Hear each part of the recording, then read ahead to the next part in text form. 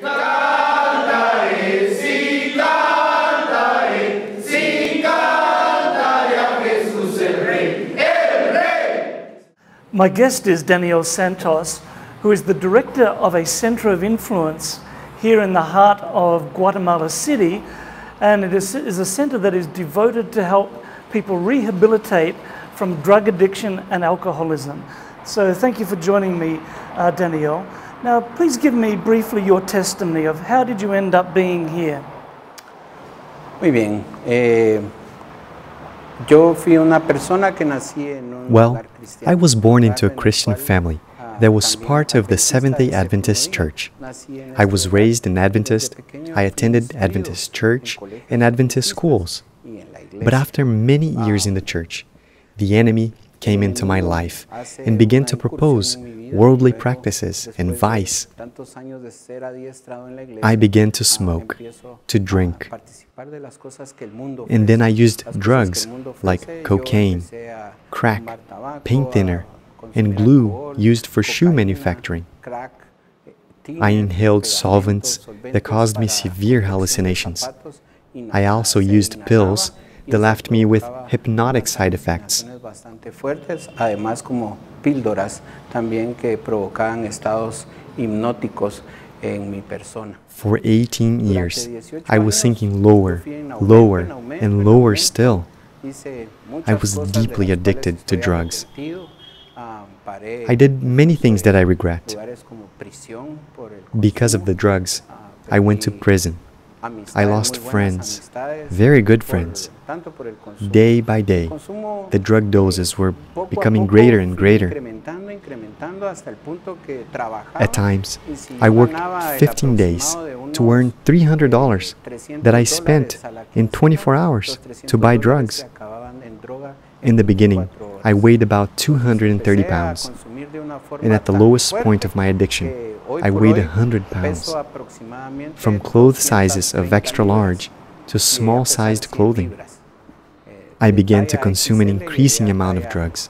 My hair grew long, my fingers had burn marks, and my mouth as well. The burns came from the instruments I used to smoke crack.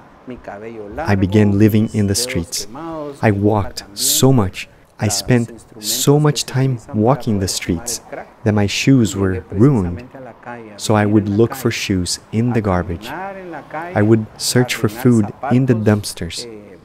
And I would look for dirty clothes to wear, because mine were even dirtier.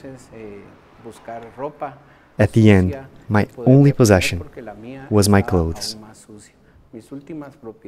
But in the Bible, in Proverbs 22, there is a verse that says, "Train up a child in the way he should go, and when he is old, he will not depart from it." I remembered that as a child, I was trained to serve the Lord. So, 18 years ago, I remember being in a dark place, at dawn, dirty, still intoxicated by drugs, and I raised my eyes and said to the Lord, "God, help me, because I will die. These drugs are killing me." And the Lord said to me, "Okay, I am going to help you." Since that day, He took my hand and has not released me. The Lord has indeed done a great work on me. I should have died many years ago. Then I returned to the Adventist church. I was rebaptized. Many people said to me, "You are that child. You're the son of brother and sister so-and-so." And I replied, "Yes, I am that child. But I was lost for a long time, and now I'm back." After a while, I studied to be a public accountant. But I made a promise to the Lord. I said, "Lord, I don't want to work in any company anymore. I want to serve you."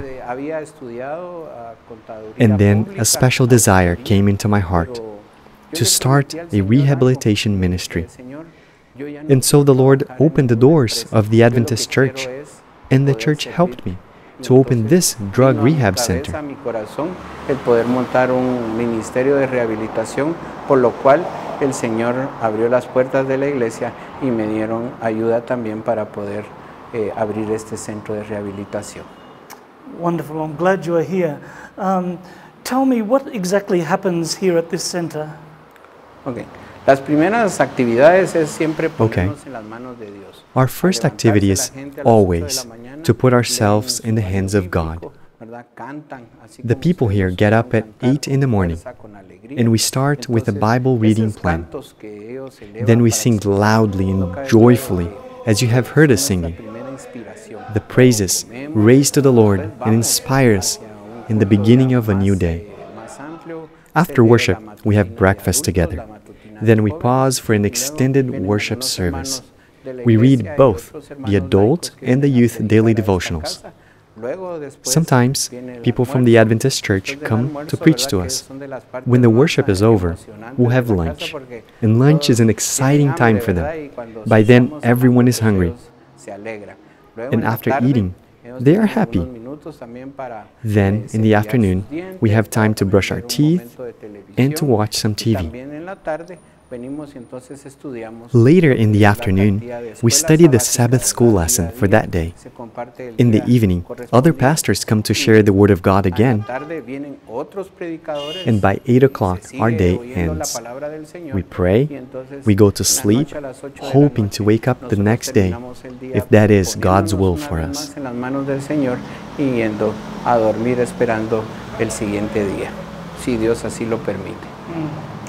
So Daniel, you've been operating here now for 9 years. How many people have been baptized through this program?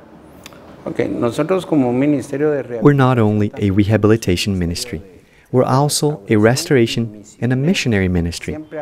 This has always been our vision. Our vision is to invite addicts, to restore them, and to help them to make a commitment to God. Along 9 years of working here, 1,500 people have been baptized in this place. Some of these former addicts are serving the Lord in Adventist churches. Others return to their own churches. There are many people who accepted Jesus Christ and are serving Him today.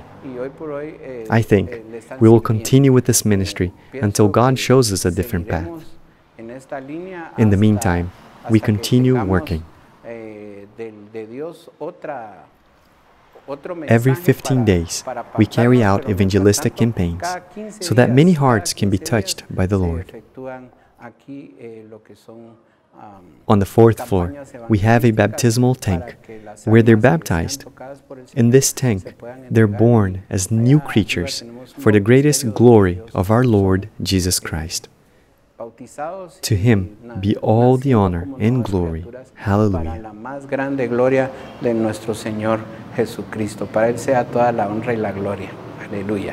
Wonderful. Well, God is using you, Daniel. Thank you so much for what you're doing. God bless. 1,500 people baptized through this ministry over 9 years, putting Christ's method of ministry into practice. What a wonderful story.